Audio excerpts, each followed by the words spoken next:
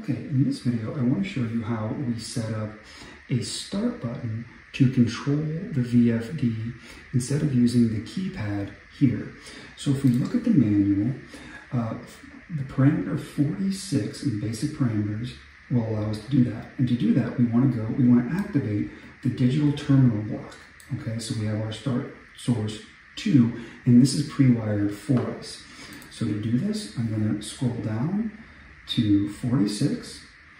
I can select here. I want to go digital terminal block, or I can just put 2 in here, and that will change it. So I can do this either way, as long as I know what parameter I'm looking for.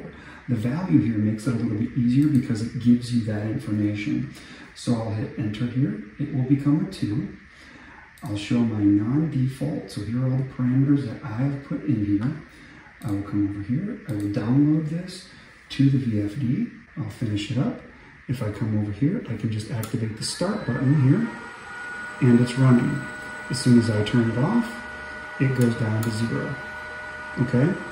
Now, the speed that this is based on at this point is going to be based on the keypad potentiometer here.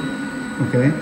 So, again, this is just a video showing you how to do 2-wire control on the VFD. This is just a basic video on how to use the CCW program to set up a 2-wire control on the PowerFlex 525. And for this video, we used the TII Technical Education Systems model ACD 525 PowerFlex 525 trainer.